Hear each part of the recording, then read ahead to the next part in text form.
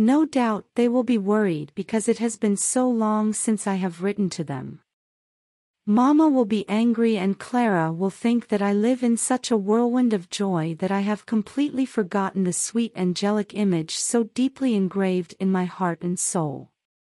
But it's not like that. Every day, every hour, I think of you and Clara's charming face returns again and again in my dreams.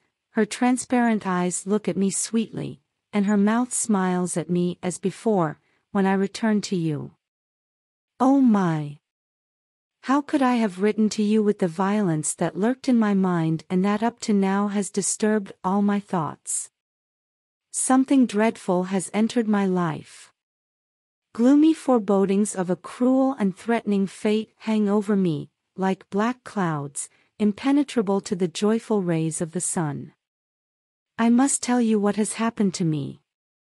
I have to, it's necessary, but just thinking about it makes me hear mocking laughter around me. Oh, dear Lothario, how can I just try to make you understand that what happened to me a few days ago could have disturbed my life in a terrible way? If you were here you could see with your own eyes, but you certainly think of me now as an absurd visionary. In short, the horrible vision I had, and whose deadly influence I try to avoid, consists simply that a few days ago, specifically on October 30th at noon, a barometer salesman entered my house and offered me his merchandise.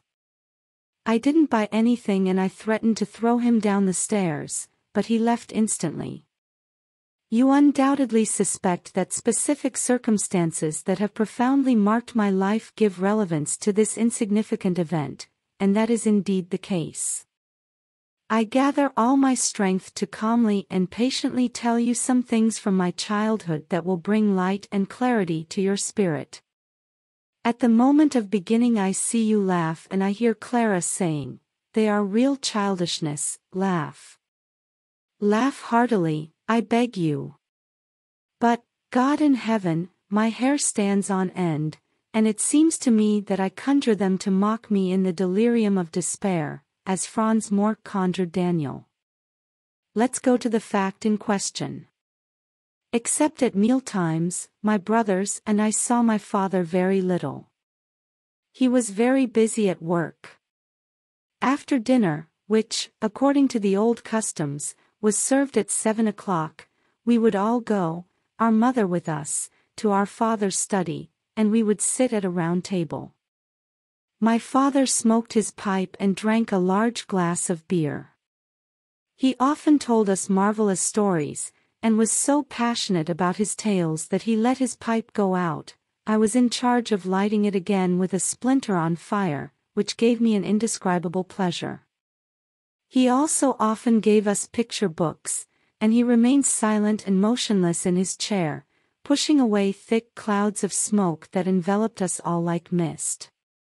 On these types of evenings, my mother was very sad, and as soon as she heard 9 o'clock strike, she exclaimed, "Come on children, to bed, the Sandman is coming. I can hear it." And, in effect, one could then hear heavy footsteps resounding on the stairs. It must be the Sandman. On one occasion, that noise gave me more chills than usual and I asked my mother as she accompanied us, "Hey Mom. Who is that evil Sandman that keeps us away from Daddy's side? How does it look like?" "There is no such thing as a Sandman, darling," my mother replied. "When I say, the Sandman is coming, I mean that you have to go to bed and that your eyelids close involuntarily as if someone had thrown sand in their eyes." My mother's answer did not satisfy me and my childish imagination guessed that my mother had denied the existence of the Sandman so as not to scare us. But I always heard him coming up the stairs. Full of curiosity, impatient to make sure of the existence of this man, I asked an old maid who took care of the youngest of my sisters, who was that character. "Ah, my little Nathaniel." He answered me, "Don't you know? He is a bad man who comes looking for children when they don't want to go to bed and throws a handful of sand into their eyes, making them cry blood. Then she puts them in a sack and takes them to the crescent moon to amuse her children, who wait in the nest and have beaks hooked like owls to peck out their eyes. Since then the image of the Sandman has been terribly imprinted on my mind, and at night, at the moment when the stairs resounded with the noise of his footsteps, he trembled with anxiety and horror. My mother could only then wring out these words, choked by my tears: "The Sandman! The Sandman!" I ran to the bedroom and that terrible apparition tormented me throughout the night. I was old enough to think that the story of the Sandman and his children in the nest of the crescent moon, as told by the old maid, was not entirely accurate, yet the Sandman remained a menacing specter to me. Terror seized me when I heard him go up to my father's office. Sometimes his absence lasted a long time, then his visits became frequent again, that lasted several years. I could not get used to such a strange apparition, and the shadowy figure of that stranger did not pale in my thoughts. His relationship with my father occupied my imagination more and more. The idea of asking him filled me with an insurmountable fear, and the desire to investigate the mystery, to see the legendary Sandman, increased in me with the years. The Sandman had slipped me into the world of the fantastic, where the childish spirit so easily enters. Nothing pleased me as much as reading or listening to horrible stories about genies, witches, and goblins, but, above all the chilling apparitions, he preferred that of the Sandman, which he drew with chalk and charcoal on the tables, on the cupboards, and on the walls in the most hideous shapes. When I was 10 years old, my mother assigned me a room to myself, in the corridor, not far from my father's. As always, at the stroke of 9 the stranger made himself heard, and they had to retire. From my room I could hear him enter my father's office, and soon after it seemed to me that an imperceptible vapor was spreading throughout the house. Curiosity to see the Sandman in any form was growing in me more and more. Once I opened my door, when my father had already left, and I slipped into the corridor, but I could hear nothing, for the door had always been closed by the time I reached the proper position to see him. Finally, driven by an irresistible desire, I decided to hide in my father's closet, and wait right there for the Sandman. From my father's taciturn countenance and from my mother's sadness I knew one night that the Sandman would come. I made an excuse of being enormously tired, and leaving the room before 9 o'clock I went to hide behind the door. The front door creaked on its hinges, and slow footsteps, slow and menacing, echoed from the hall. Up the stairs. My mother and the children rushed past me. I opened slowly, very slowly, the door of my father's study. He was sitting as usual, silent and with his back to the door. He didn't see me, and I ran to hide behind a curtain that covered a closet where his suits were hung. Then the footsteps were heard getting closer. Someone was coughing, snorting and murmuring in a singular way. My heart was pounding with fear and expectation. Very close to the door, a sound step, a violent blow on the handle, the hinges turned noisily. I cautiously move my head forward. The Sandman is in the middle of the room, the glow of the candles illuminates his face. The Sandman, the terrible Sandman, is the old lawyer Coppelius who sometimes sits at our table. But the most horrible of faces would not have terrified me more than that of that Coppelius. Imagine a broad-shouldered man with a huge misshapen head, a dull complexion, thick gray eyebrows under which 2 green eyes gleam like a cat's, and a gigantic nose that drops sharply over thick lips. His crooked mouth hunches even more with his smirk, on her cheeks 2 red spots and accents that are both deaf and whistling escape from between her irregular teeth. Coppelius always appeared in an ash-colored suit of an old-fashioned cut, jacket and pants of the same color, black stockings, and shoes with rhinestone buckles. Her short wig, which barely covered her neck, ended in two close loops that supported her large ears, of a bright red, and was lost in a wide black taffeta that fanned out here and there on her back, revealing her brooch. Silver that held his lasso. That face was hideous and disgusting, but what shocked us children the most were those big hairy bony hands. When he directed them toward some object, we kept from touching it. He had noticed this and took pleasure in touching the cakes or candied fruits that our mother had stealthily placed on our plates. Then he enjoyed seeing our eyes full of tears by not being able to taste the sweets that he had touched due to disgust and revulsion. He did the same on holidays, when our father served us a glass of sweet wine. Then she rushed to take the glass and brought it closer to her bluish lips, and laughed devilishly, seeing how we could only express our anger with slight sobs. He used to call us the little animals. In his presence we were not allowed to say a single word, and we cursed with all our souls that hateful character, that enemy who deliberately poisoned our smallest joy. My mother seemed to hate disgusting Coppelius as much as we did, for from the moment he appeared his sweet gaiety and carefree manner turned to a sad, gloomy gravity. Our father behaved towards Coppelius as if he belonged to a higher rank, and his rebuffs had to be borne with good spirits. He never stopped offering her her favorite dishes and uncorked reserve wines in her honor. Seeing Coppelius then, I realized that no one else could have been the Sandman, but the Sandman was no longer for me that ogre from the tale of the nanny who takes the children to the moon, to the nest of his owl-beaked children. No. It was a hideous and ghostly creature that wherever it appeared brought torment and need, causing lasting, eternal evil. I was as if bewitched, with my head between the curtains, at the risk of being found out and cruelly punished. My father gladly received Coppelius. "Come on. To work!" exclaimed the other in a muffled voice, taking off his coat. My father, looking somber, took off his robe, and the two of them put on black robes. My father opened the door of a built-in cupboard that concealed a deep alcove where there was an oven.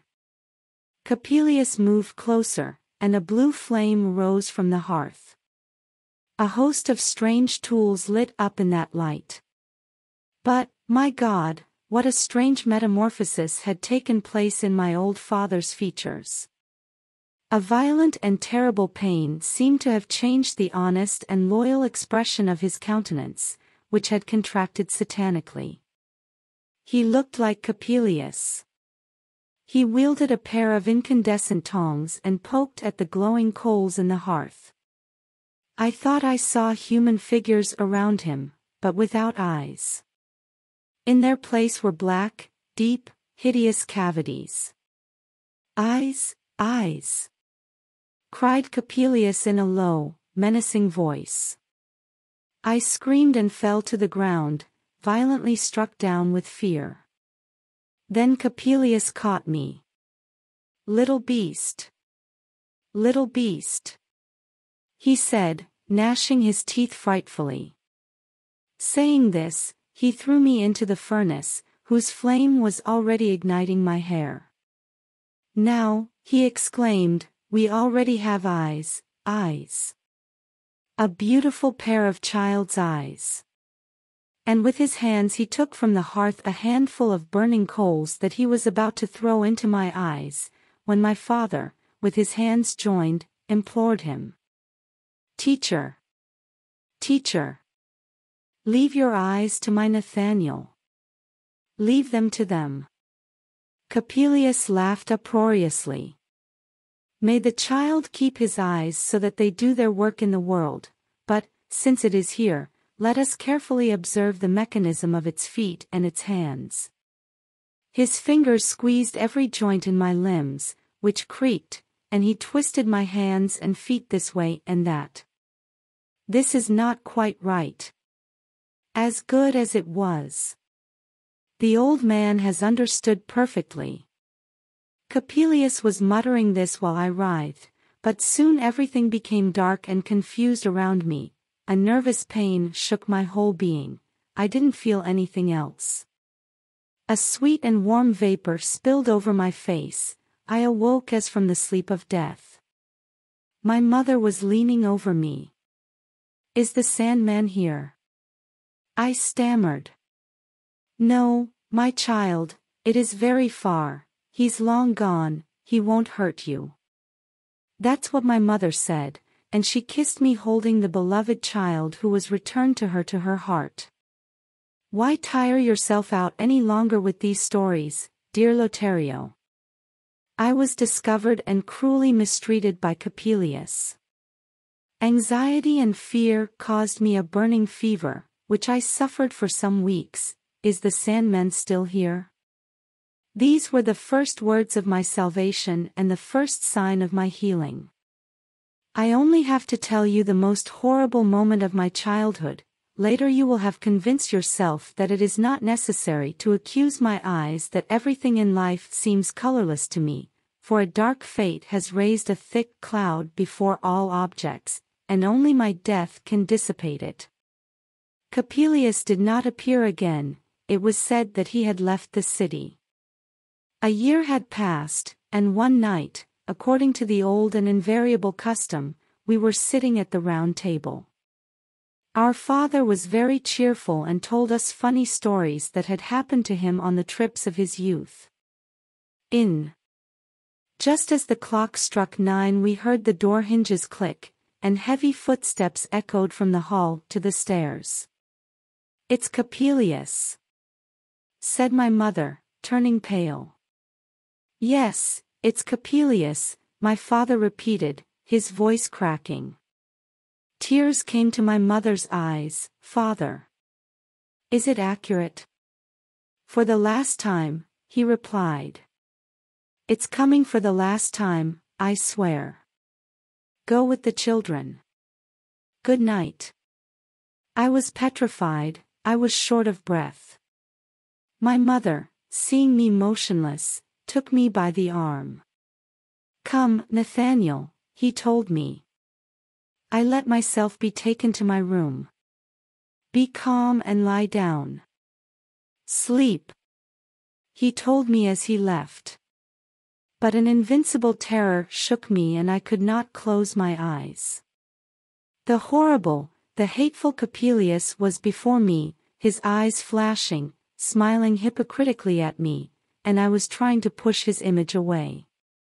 It was close to midnight when a violent blow was heard, like the detonation of a firearm. The whole house shook, someone ran past my room, and the front door slammed shut. "It's Coppelius." I yelled out of myself, and jumped out of bed. I heard moans. I ran to my father's room, the door was open, there was choking smoke, and a maid was shouting, "The Lord! The Lord!" In front of the burning oven, on the floor, my father lay dead, his face mangled. My sisters, on their knees around her, cried out and wailed. My mother had fallen motionless next to her husband. "Coppelius, infamous monster! You have murdered my father!" I yelled. And I fell senseless. 2 days later, when her body was placed in the coffin, her features were as serene and sweet as they had been all her life.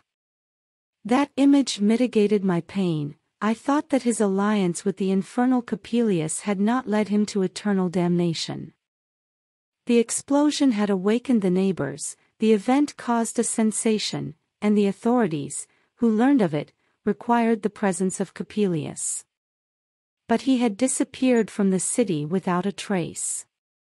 If I told you, dear friend, that the barometer salesman was none other than the miserable Coppelius, you would understand the horror that such an unfortunate and enemy apparition produced in me.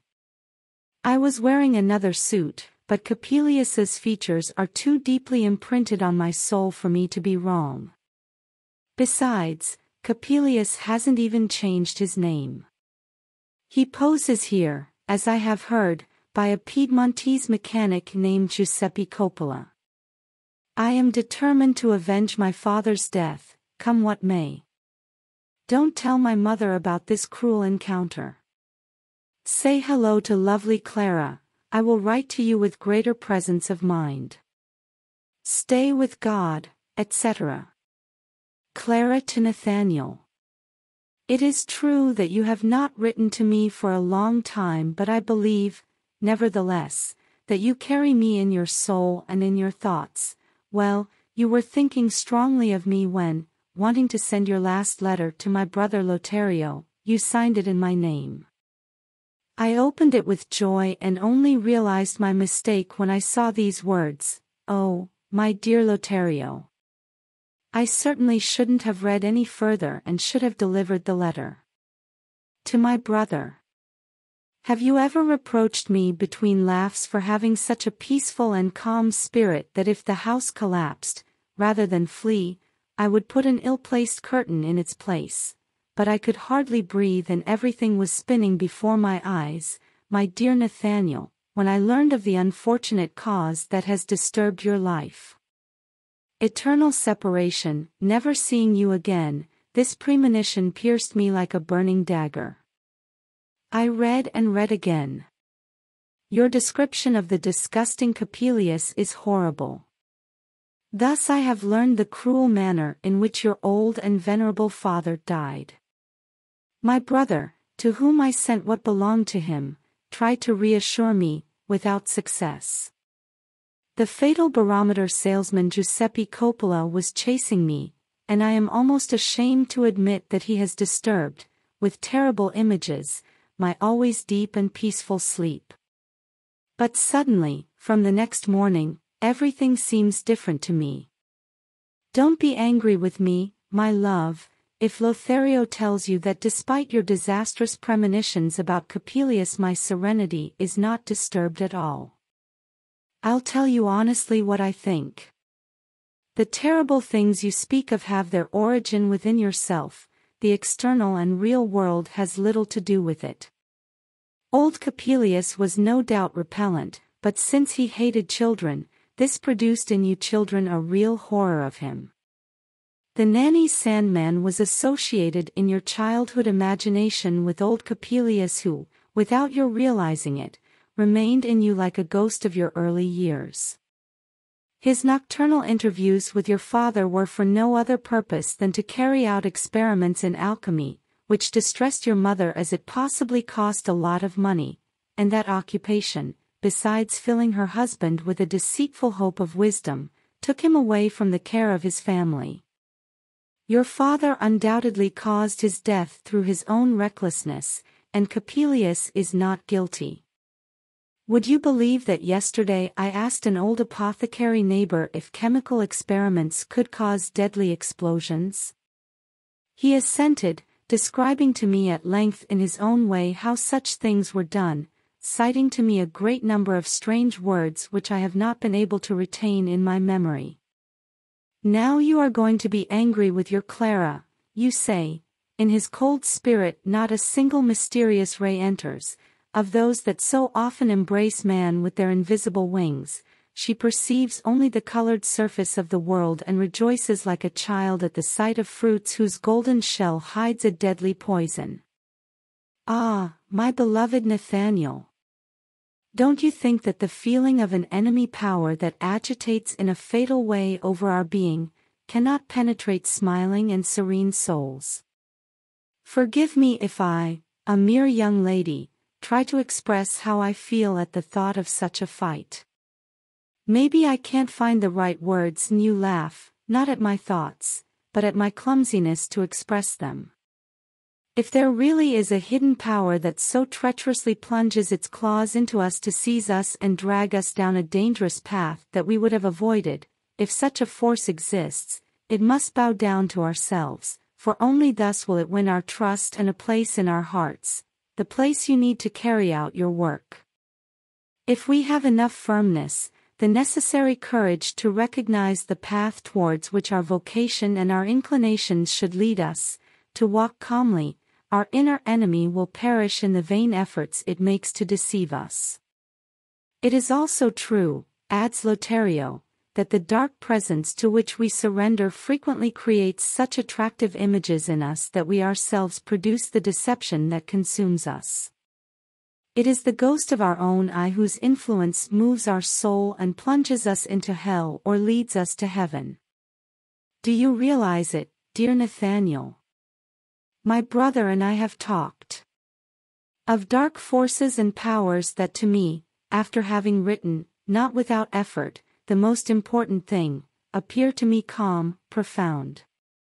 I don't quite understand Lothario's last words, I only sense what he thinks. However, it seems rigorously true to me. I beg you, put the hateful lawyer Coppelius and the barometer salesman Coppola out of your mind. Convince yourself that these strange figures have no influence on you. Only the belief in their enemy power makes them enemies.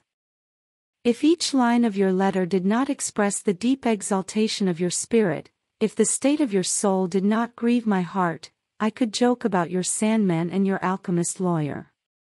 Get happy. I have promised myself to be by your side like a guardian angel and to drive the hateful Coppola out of a mad laugh if he came to disturb your sleep.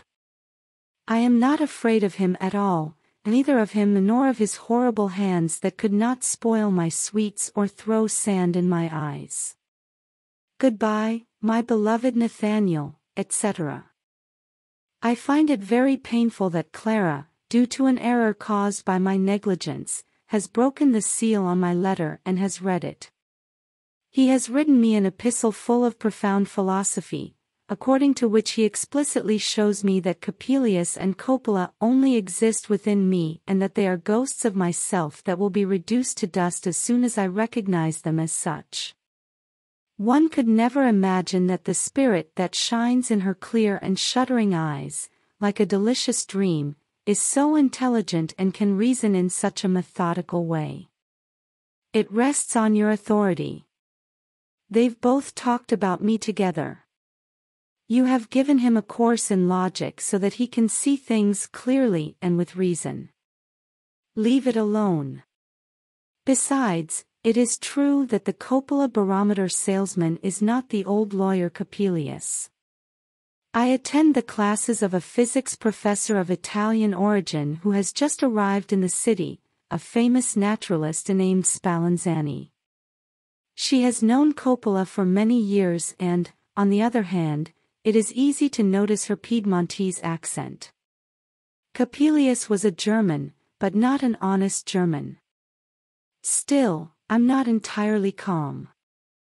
You and Clara may still think me a gloomy dreamer, but I can't shake the impression Coppola and his hideous face made on me. I'm glad he left town, says Spallanzani. This professor is a singular character, a stocky man with high cheekbones, a pointed nose, and small, penetrating eyes.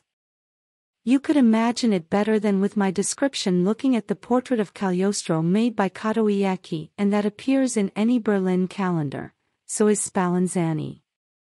A few days ago, going up to his apartment, I noticed that a curtain that usually covers a glass door was a little apart. I myself do not know how I found myself looking through the glass. A tall, very thin woman, with a harmonious silhouette, magnificently dressed, was sitting with her hands resting on a small table. She was situated in front of the door, and in this way I was able to contemplate her captivating face. She seemed not to notice that he was looking at her, and her eyes were fixed, they seemed not to see, it was as if he slept with his eyes open. I felt so bad that I ran to get into the assembly hall that is right next door. Later I learned that the person I had seen was Spallanzani's daughter, named Olympia, whom he guards jealously so that no one can get close to her.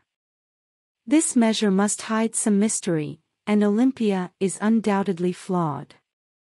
But why am I writing these things to you? I could tell you personally. You should know that in 2 weeks I will be with you. I have to see my angel.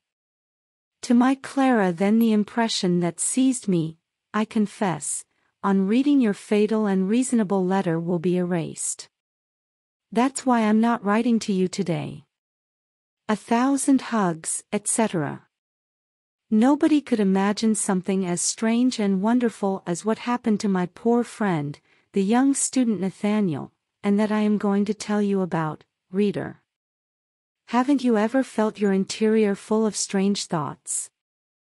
Who has not felt their blood beating in their veins and a burning red on their cheeks? The glances then seem to search for fantastic and invisible images in space, and the words are exhaled in a gasp. In vain friends surround you and ask what is wrong with you. And you would like to paint with its brilliant colors, its shadows and its flashing lights, the vaporous figures that you perceive, and you strive in vain to find words to express your thought. You would like to reproduce with a single word all that these apparitions have of marvelousness, of magnificent, of gloomy horror and of unheard of joy, to shake your friends as if with an electric shock, but every word, every sentence, seems colorless, icy, without life. You search, and you stammer and murmur, and the timid questions of your friends come to hit, like the breath of the wind, your burning imagination until it ends up turning it off. But if you, like a skillful painter, make a quick sketch of such interior images, you can likewise with little effort animate the colors and make them ever brighter, and the various figures fascinate your friends who see you in the middle of the room. World that your soul has created. I must confess that no one has asked me, dear reader, about the story of young Nathaniel, but you know that I belong to that class of authors who, when in the state of mind I have just described, imagine that everyone around him, and even the whole world, asks him, "What's wrong with you? Tell us." Thus, a powerful force compels me to speak to you of the fate of Nathaniel. His singular life impressed me, and for this reason I was tormented by the idea of beginning his story in a meaningful, original way. Once upon a time. Nice beginning, to bore everyone. In the small town of S, I lived. Somewhat better, if one takes into account that he already prepares the denouement. Or enter in medias res, go to hell. The student Nathaniel exclaimed angrily, his eyes full of fury and fright, when the seller of barometers Giuseppe Coppola. I had already begun to write that way when I thought I saw something mocking in Nathaniel's enraged look, although the story is not at all fun. No phrase came to mind that would reflect the burst of colors of the image that shone within me. I decided then not to start. Take, dear reader, the 3 letters that my friend Lotario invited me to share as the outline of the painting that I will strive, in the course of the narrative, to animate with more and more color, to the best of my ability. Perhaps, like a good portrait painter, he manages to give a character an expressive touch so that when you see it you find it similar to the original, even without knowing it, and it will seem to you to see it in person. Perhaps you will believe, reader, that there is nothing so wonderful and fantastic as real life, and that the poet is limited to picking up a pale shine, as in an unpolished mirror. So that from the beginning it is clear what it is necessary to know. It is necessary to add as a clarification to the letters that, immediately after the death of Nathaniel's father, Clara and Lotario, children of a distant relative also recently deceased, were collected by the mother of that one Clara, and Nathaniel felt a strong mutual inclination, against which no one had anything to oppose. They were, then, engaged when Nathaniel left the city to continue his studies in G. Here he is writing his last letter and attending the course of the famous physics professor Spallanzani. Now I could continue my story calmly, but the image of Clara appears before my eyes so full of life that I cannot tear her away from me, as always happened to me when she looked at me sweetly. It couldn't be said that Clara was beautiful, at least that's what those connoisseurs of beauty thought. However, the architects praised the purity of the lines of his waist, the painters said that her neck, her shoulders and her bosom were perhaps too chaste, but everyone loved her marvelous hair that was reminiscent of that of the Madeleine, and the color of her complexion matched, worthy of a Battoni. One of them, a true extravagant, compared his eyes to a Ruysdael lake, where the blue of the sky, the color of the forest and the flowers of the field, the peaceful life, are reflected. Poets and virtuosos went further and said, "How they speak of lakes and mirrors! We cannot contemplate this girl without her gaze making celestial songs and harmonies sprout from our souls that overwhelm and encourage us. Don't we sing too? And sometimes we even think we read in Clara's faint smile that it's like a song, despite some dissonant tones." That's how it was. Clara possessed the joyful and lively imagination of an innocent child, the soul of a tender and delicate woman, and a penetrating and lucid intelligence. The light and presumptuous spirits had nothing to do by her side, because she, without many words, in accordance with her silent temperament, seemed to say to them with her transparent gaze and her ironic smile, "Dear friends, do you want me to look at your sad shadows like authentic figures animated and alive?" For this reason Clara was accused by many of being cold, prosaic and insensitive. But others, who saw life more clearly, fervently loved this lovely young girl, but no one as much as Nathaniel, who devoted himself to science and the arts with passion. Clara reciprocated with all her soul. The first clouds of sadness passed through his life when he separated from her. With what joy she threw herself into his arms when he, returning to his hometown, entered his mother's house, as he had announced in his last letter to Lothario. Then what Nathaniel had imagined happened. The moment he saw Clara again, the image of the lawyer Coppelius and Clara's fatal and reasonable letter, which had so annoyed him, disappeared. However, Nathaniel was right when he wrote to his friend Lothario that his encounter with the disgusting barometer salesman had had a disastrous influence on his life. Everyone felt from the first days of their stay that Nathaniel had changed his way of being. He fell into gloomy reveries and behaved in a strange way, not usual for him. Life was only dreams and presentiments. He always talked about how men, believing themselves to be free, are only toys of dark powers, and they must humbly settle for what fate has in store for them. He went even further, and affirmed that it was crazy to believe that art and science can be created at will, since the exaltation necessary to create does not come from within us but from an external force that we do not own. Clara did not agree with these mystical delusions, but it was useless to refute them. Only when Nathaniel affirmed that Coppelius was the evil principle that had seized him at the moment he hid behind the curtain to observe him, and that this enemy demon would disturb his blissful love, did Clara say seriously, "Yes, Nathaniel, you're right. Coppelius is an evil and enemy principle. He can act in a frightening way, like a diabolic force that visibly enters your life, but only if you don't banish him from your thoughts and your soul. As long as you believe in it, it will exist. Its power is in your credulity."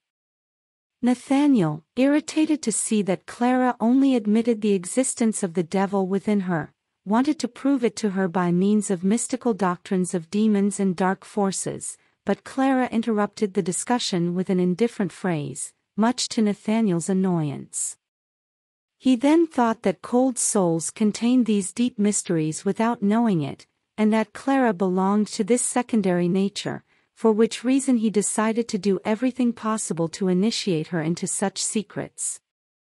The next day, while Clara was preparing breakfast, she went to her side and began to read various passages from mystical books, until Clara said, "But, my dear Nathaniel, what if I considered you as the diabolic principle that acts against my coffee?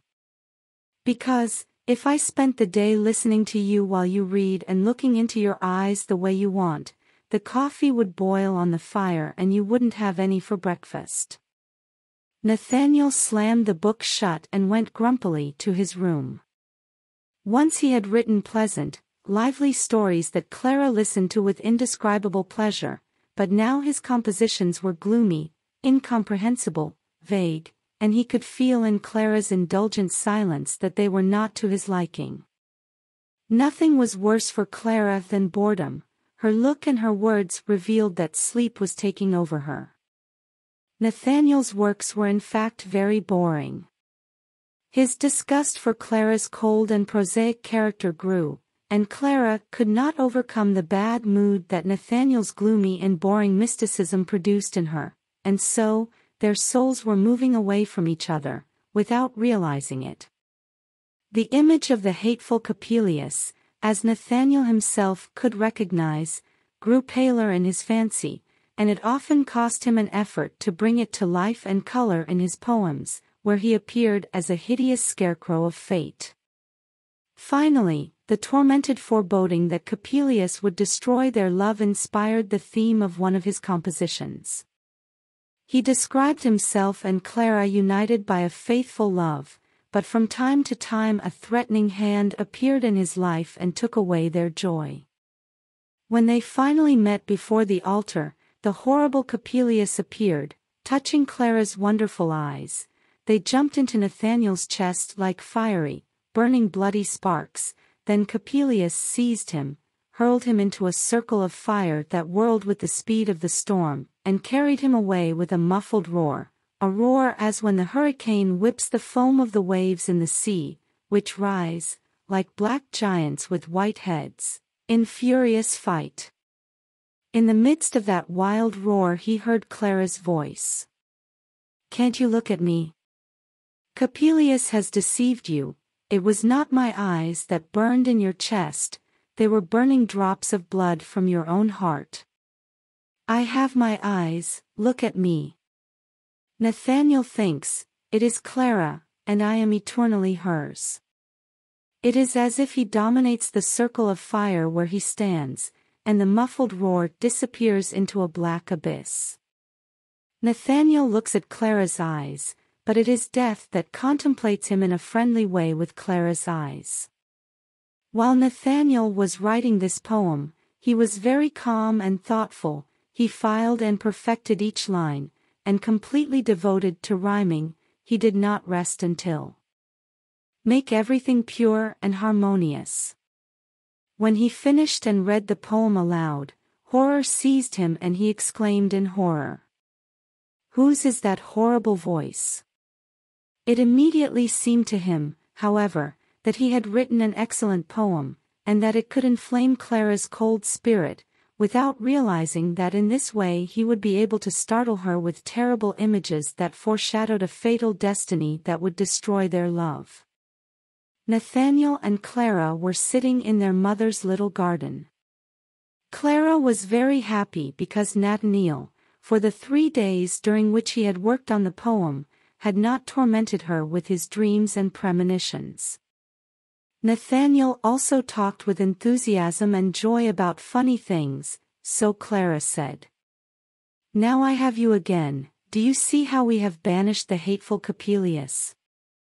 Nathaniel then remembered that he had the poem in his pocket and that he wanted to read it to him. He took out the pages and began his reading. Clara, expecting something boring as usual, and resigning herself, began to knit. But, just as the black and darkening clouds are rising, she dropped her needlework and looked into Nathaniel's eyes. He followed his reading, fascinated, with flushed cheeks and tear-filled eyes. When he finished, he sighed deeply, took Clara's hand, and sobbing, he exclaimed disconsolately, "Oh, Clara, Clara!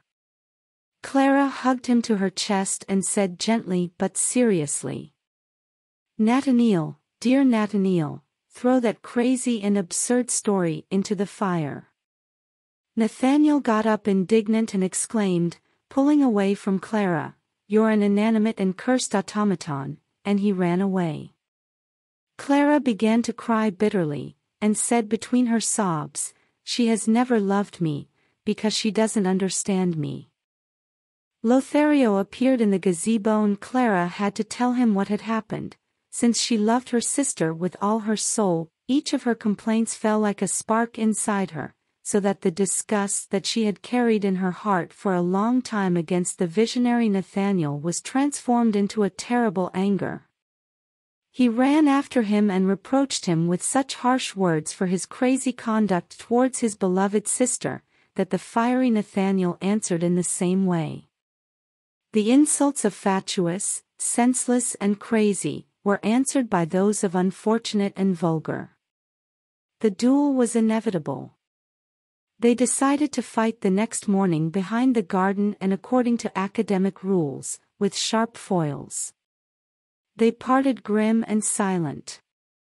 Clara had heard the violent discussion, and when she saw that the godfather brought the foils at sunset, she had a premonition of what was going to happen. Arriving at the place of challenge, they took off their coats in the midst of a profound silence, and were about to pounce on each other with eyes flashing with bloody ardor, when Clara appeared at the garden gate. Separating them, he exclaimed between sobs, "You crazy savages, you will have to kill me before one of you falls. How could I continue to live in this world if my beloved killed my brother or my brother killed my beloved?" Lothario dropped the weapon and lowered his eyes in silence, but Nathaniel felt reborn within himself all the strength of his love for Clara in the same way that he had felt in the beautiful days of youth. The murder weapon fell from his hands and he threw himself at Clara's feet saying, "Can you ever forgive me, my dear Clara, my only love? Can you forgive me, dear brother Lothario?" Lothario was moved to see the deep pain of his friend. Shedding abundant tears, the three embraced and swore to remain united by love and fidelity. It seemed to Nathaniel that he had freed himself from a heavy burden that oppressed him, as if he had freed himself from a dark power that threatened his entire being. He remained for another 3 happy days with his loved ones until he returned to G, where he was to remain for another year before returning forever to his native city.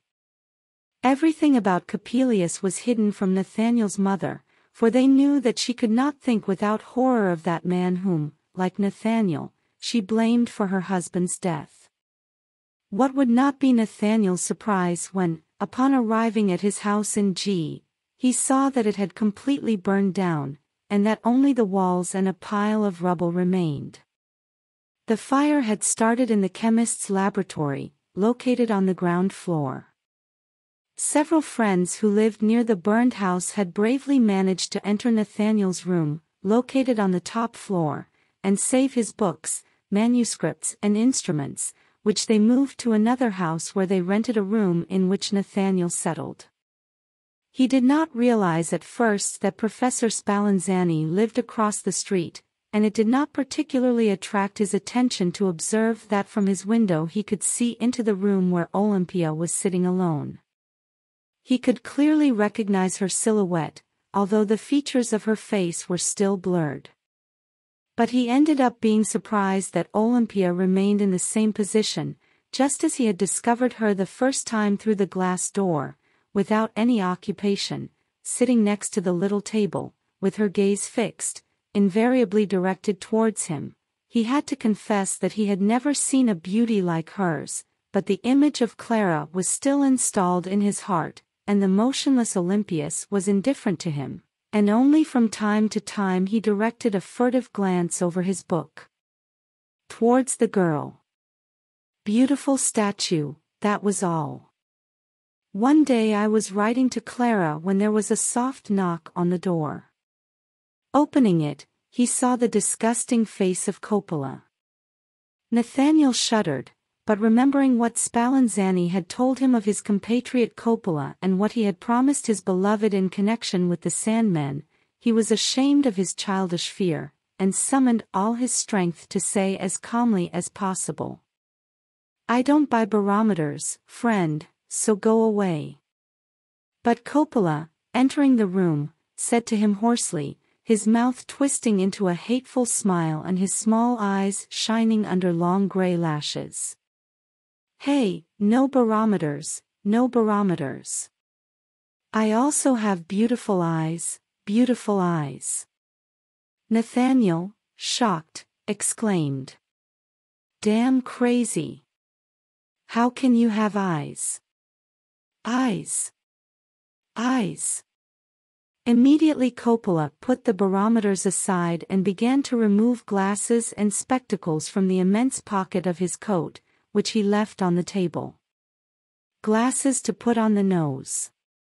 Those are my eyes, beautiful eyes." And, as he spoke, he kept taking out more and more glasses, so many that they began to shine and sparkle on the table. Thousands of eyes flashed and stared at Nathaniel, but he could not tear his gaze from the table, and Coppola continued to pull out more and more glasses, and more terrible the fiery glares that shot their bloody rays into Nathaniel's chest. The latter, seized with terror, cried out, "Stop, damn man!" Taking him by the arm at the moment when Coppola plunged his hand into his pocket again to take out more glasses, even though the table was already covered with them. Coppola parted from him gently with a forced smile, saying, "Ah, they are not for you, but here I have beautiful binoculars." And picking up the glasses he began to take out binoculars of all sizes from the immense pocket. As soon as all the glasses were put away, Nathaniel calmed down, and remembering Clara, he realized that the horrible ghost was only inside her, since Coppola was a great mechanic and optician, and in no way the double of the damned Coppelius. On the other hand, the glasses that Coppola had spread out on the table had nothing special, and less than spooky, so Nathaniel decided, to repair his strange behavior, buy him something. He selected a small, well-wrought pair of binoculars and, to test them, looked through the window. Never in his life had he used binoculars with which objects could be seen with such clarity and purity. Involuntarily he looked toward Spallanzani's room. Olympia was seated, as usual, at the little table, with her arms resting on it and her hands crossed. For the first time Nathaniel could contemplate the beauty of her face. Only the eyes seemed to him somewhat fixed, dead. However, as he looked more and more through the binoculars, it seemed to him that Olympia's eyes radiated moist moonbeams. She believed that she was seeing for the first time and that her looks were becoming more and more alive and brilliant. Nathaniel remained as if spellbound by the window, absorbed in the contemplation of the celestial beauty of Olympia. A slight throat clearing woke him as if from a deep sleep. Coppola was behind him. "Tre zecchini. 3 ducats. Nathaniel, who had completely forgotten the optician, hastened to pay him. "Is not true. Good binoculars, said Coppola with his disgusting voice and hateful smile. "Yes, yes," replied Nathaniel annoyed. "Goodbye my dear friend." Coppola left the room, but not before casting a sideways glance at Nathaniel, who heard him laugh out loud as he went down the stairs. "No doubt," thought Nathaniel, "he's laughing at me because I've paid more expensive binoculars than they're worth." As he said these words in a low voice, he thought he heard a deep sigh in the room that made him hold his breath in awe of horror. He realized that it was he himself who had sighed like that. Clara was right, he told himself, to consider me a visionary, but the absurdity, more than absurd, is that the idea of having paid Coppola for binoculars more expensive than they are worth terrifies me, and I can't find what may be the reason." He sat down again to finish the letter to Clara, but a glance towards the window made him see that Olympia was still sitting there, and instantly, pushed by an irresistible force, he grabbed Coppola's binoculars and could no longer tear himself away from the seductive woman. Olympia's gaze until his friend Segismundo came looking for him to attend Professor Spallanzani's class. From that day on, the curtain on the glass door was completely drawn, so he could not see Olympia, and for the next 2 days he did not find her in the room either, although he hardly moved away from the window, looking through the binoculars. On the 3rd day the window was closed. Filled with despair and possessed of delirium and burning desire, he left the city. The image of Olympias hung before him in the air, appearing in every bush and looking up at him with radiant eyes from the clear stream. The memory of Clara had been erased, she only thought of Olympia and she moaned and sobbed. "Star of my love, why have you risen to disappear suddenly and leave me in a dark and desperate night?"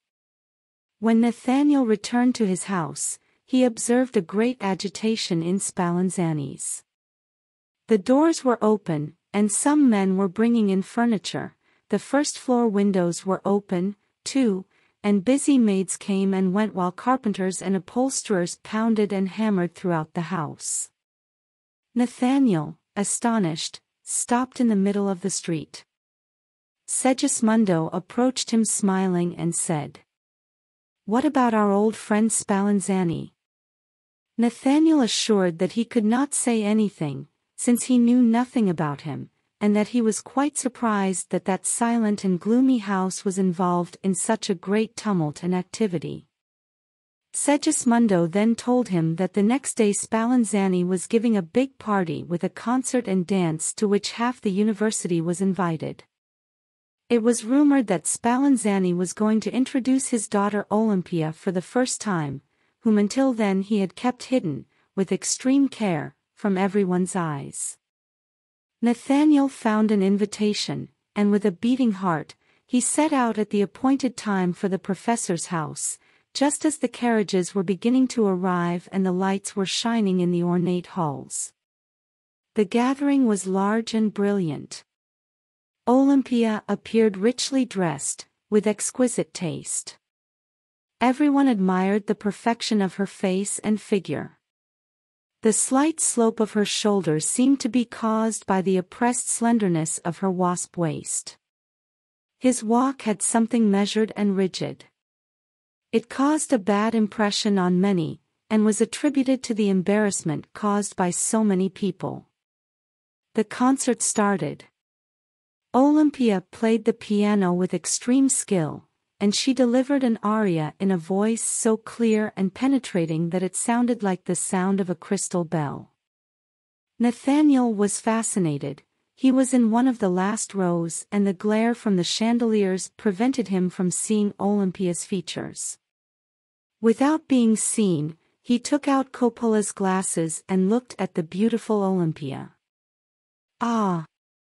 Then he felt the longing glances that she directed at him, and that each note was accompanied by a look of love that ardently traversed him.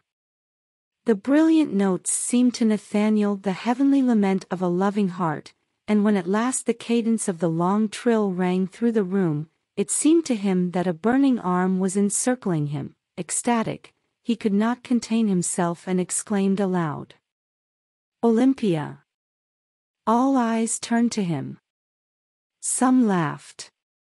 The cathedral organist looked somber and said simply, "Good, good." The concert was over and the dance began. Dancing with her, was now his highest wish, his highest aspiration, but how could he have the courage to invite her, the queen of the party? Without even knowing how, he found himself next to Olympias, whom no one had yet removed, when the dance began, and after trying to stammer a few words, he took her hand. Olympia's hand was frozen and he felt deathly cold run through him. He stared into her eyes, which radiated love and desire, and instantly it seemed to him that the pulse began to beat in his cold hand and that hot blood coursed through his veins. Nathaniel, too, felt an ardent voluptuousness within him. He encircled the waist of the beautiful Olympias and carried her through the crowd of guests. He thought he had danced to the beat, but the rhythmic regularity with which Olympia danced, which sometimes forced him to stop, made him immediately notice that he was not following the beat. He would not dance with any other woman, and would have killed anyone who came to Olympia to request a dance. If Nathaniel had been able to see more than Olympia, he would not have been able to avoid a fight, for mocking murmurs and barely muffled laughter escaped from among the groups of young people, whose curious glances were directed at Olympia without knowing why. Excited by the dance and by the wine, he had lost his natural shyness. Sitting next to Olympia and with his hand in hers, he spoke to her of his exalted and inspired love in words that no one, neither he nor Olympia, could have understood. Or perhaps Olympia did, for she looked him straight in the eye and from time to time sighed. "Ah, ah, ah." To which Nathaniel responded, "Oh, celestial woman, divine creature, light that is promised to us in the other life, deep soul where my whole being is seen." And similar things. But Olympia sighed and answered only, "Ah, ah." Professor Spallanzani passed the happy lovers several times and smiled with satisfaction. Although Nathaniel found himself in a different world, it seemed to him that it was suddenly dark in Professor Spallanzani's house. He looked around and observed with horror that the last 2 candles were consumed and were about to go out. The dancing and music had long ceased. "Separate, separate!" Nathaniel exclaimed furiously and desperately. He kissed Olympia's hand and bent over her mouth, his burning lips met hers icy. He shuddered as when he had first touched Olympia's cold hand, and the legend of the dead bride came suddenly to his mind, but when he embraced and kissed Olympia his lips seemed to take on the warmth of life. Professor Spallanzani walked slowly through the empty room, his footsteps echoing hollowly in his figure, surrounded by flickering shadows, looking eerie. "Do you love me? Do you love me, Olympia?" "Only a word," Nathaniel murmured. But Olympias, getting up, sighed alone. "Ah, ah. Yes, beloved star of my love," said Nathaniel. "You are the light that will illuminate my soul forever." "Ah, ah," Olympia replied, moving away. Nathaniel followed her, and they stopped in front of the professor. "I see that you have had a very good time with my daughter," said the latter smiling, "so if you are pleased to talk to this shy girl, your visit will be well received." Nathaniel left carrying heaven in his heart. The following day the Spallanzani party was the center of the conversations. Despite the fact that the professor had done everything possible to make the meeting splendid, there was much criticism and it was directed especially against the mute and rigid Olympias, whom, despite her beauty, they considered completely stupid. It was thought that this was the reason why Spallanzani had kept it hidden for so long. Nathaniel listened to these things with rage, but kept quiet, for he thought that those wretches did not deserve to be shown that it was their own stupidity that prevented them from knowing the beauty of Olympia's soul. "Tell me, please, friend," Segismundo said to him one day, "tell me, how is it possible that a sensible person like you has fallen in love with the waxen face of a doll?" Nathaniel was going to respond angrily, but he calmed down and replied, "Tell me, Segismundo, How is it possible that Olympia's celestial charms have gone unnoticed by your clairvoyant eyes? But I thank fate for not having you as a rival, because one of the two would have had to die at the hands of the other. Segismundo realized his friend's condition and diverted the conversation, saying that in love it was very difficult to judge, to later add. It is very strange that most of us have judged Olympias in the same way. It seemed to us, don't get angry, friend, something rigid and soulless. Her figure is proportionate, like her face, it is true. She could appear beautiful if her gaze were not devoid of rays of life, I mean vision. His step is strangely rhythmic, and each of his movements seems to be triggered by a mechanism. Her singing, her musical interpretation has that regular and uncomfortable rhythm that reminds us of the operation of a machine, and the same thing happens when she dances. Olympia is very disturbing to us. We don't want to have anything to do with her, because it seems to us that she behaves like a living being but that she belongs to a different nature. Nathaniel did not want to give in to the bitterness that the words of Sigismund. He made an effort to contain himself and simply replied very seriously. For you, prosaic and cold souls, Olympia is disturbing. Only to the spirit of a poet is revealed a personality that is similar to it. His gaze of love and his thoughts have turned to me alone, only in Olympia's love have I found myself again. It doesn't seem right to you that Olympia doesn't participate in vulgar conversations, as superficial people do. He speaks little, it is true, but those few words are for me like hieroglyphics of an inner world full of love and knowledge of spiritual life in the contemplation of eternity. I know that this for you does not make any sense, and it is in vain to talk about it. May God protect you, brother, said Segismundo softly, almost painfully, but I think you're on the wrong track. You can count on me if all, no, I don't want to say anything else. Nathaniel suddenly understood that the cold and matter-of-fact Segismundo had just shown his loyalty to him, and he heartily shook the hand that he offered. He had completely forgotten that there was a Clara in the world whom he had loved, his mother, Lothario. All had disappeared from his memory. He lived only for Olympia, with whom he spent long hours every day talking to her about his love. Of the sympathy of souls and of psychic affinities, all of which Olympia listened with great attention.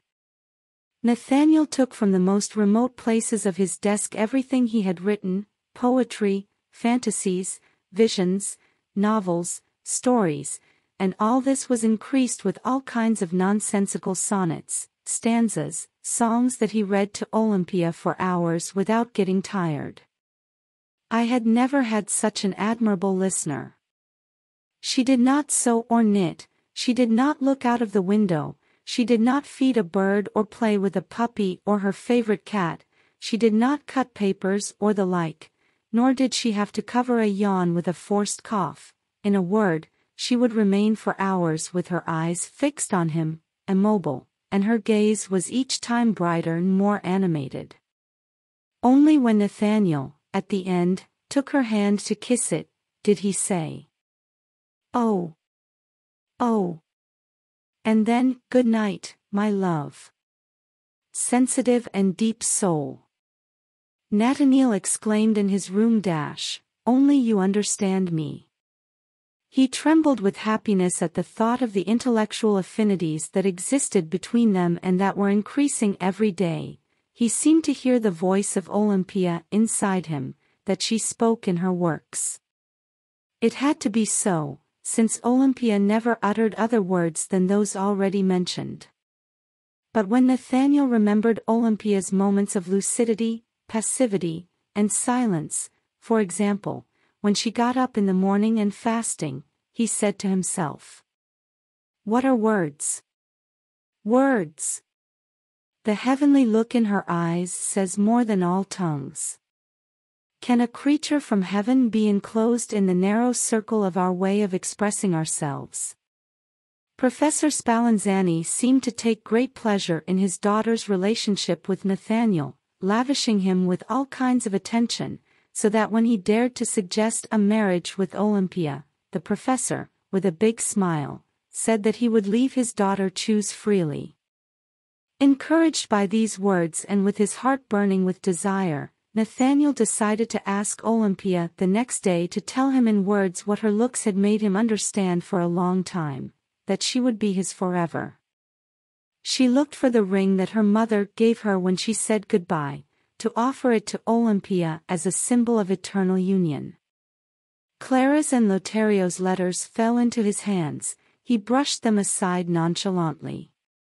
He found the ring and, putting it on his finger, he ran back to Olympia's side. Going up the stairs, and when he was already in the hall, he heard a loud crash that seemed to come from Spallanzani's study. Footsteps, creaks, knocks against the door, mixed with curses and swearing. Loose. Let go at once. Infamous. Miserable. For this I have sacrificed my life. This was not the deal. I made the eyes. And I the gears. Damn watchdog. Get out of here, Satan. Get out of here, infernal beast. It was the voices of Spallanzani and the horrible Coppelius that mixed and echoed together. Nathaniel, seized with fear, rushed into the room. The professor was holding a woman's body by the shoulders, and the Italian Coppola was pulling. Feet, fighting furiously to seize it. Nathaniel backed away horrified when he recognized Olympia's face, full of anger. He wanted to tear his beloved from those savages. But immediately Coppola, with the strength of a giant, managed to seize it while unloading a tremendous blow on the professor, who fell on a table full of flasks, cylinders and alembics, which broke into 1,000 pieces. Coppola threw her body on her back and hurried down the stairs with a horrible laugh. Olympia's feet tapped with a wooden sound on the steps. Nathaniel remained motionless. He had seen that Olympia's pale waxen face had no eyes, and that in their place were black cavities. She was a lifeless doll. Spallanzani lay on the ground amid broken glass that had injured his head, chest and arm, and was bleeding profusely. Gathering strength, he said, "Run after him." Runs. What are you waiting for? Coppelius has stolen my best automaton.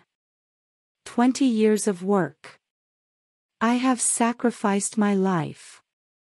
The gears, the voice, the step, were mine, the eyes, I have stolen your eyes, cursed, run after him. Give me back my Olympia. Here are the eyes. Then Nathaniel saw on the ground a pair of bloody eyes that were staring at him. Spallanzani picked them up and tossed them to his chest. Delirium seized him and, confused with his senses and his thoughts, he said, "Woe, woe. Circle of fire.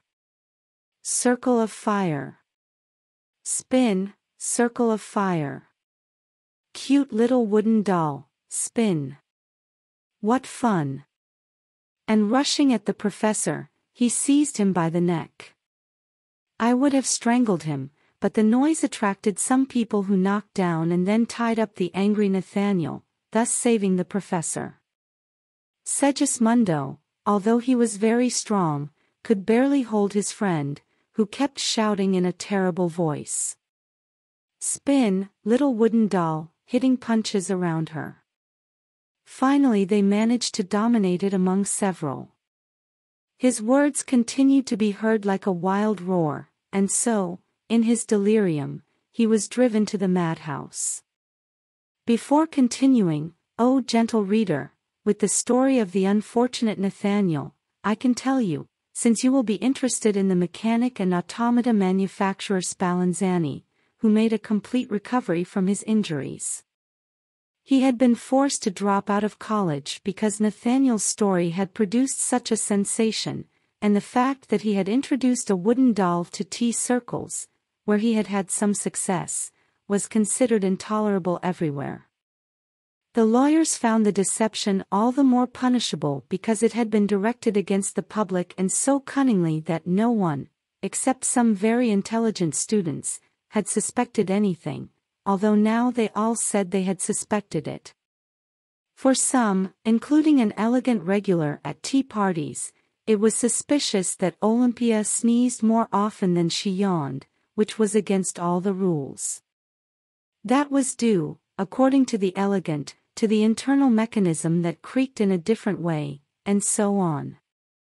The professor of poetry and eloquence took some snuff and said cheerfully, "Honorable ladies and gentlemen, you don't realize what the crux of the matter is. Everything has been an allegory, a continuous metaphor. Do you understand?" Sapienti sat. But many honorable people were not content with that explanation. The story of the automaton had made a profound impression on them, and a terrible mistrust of human figures spread among them.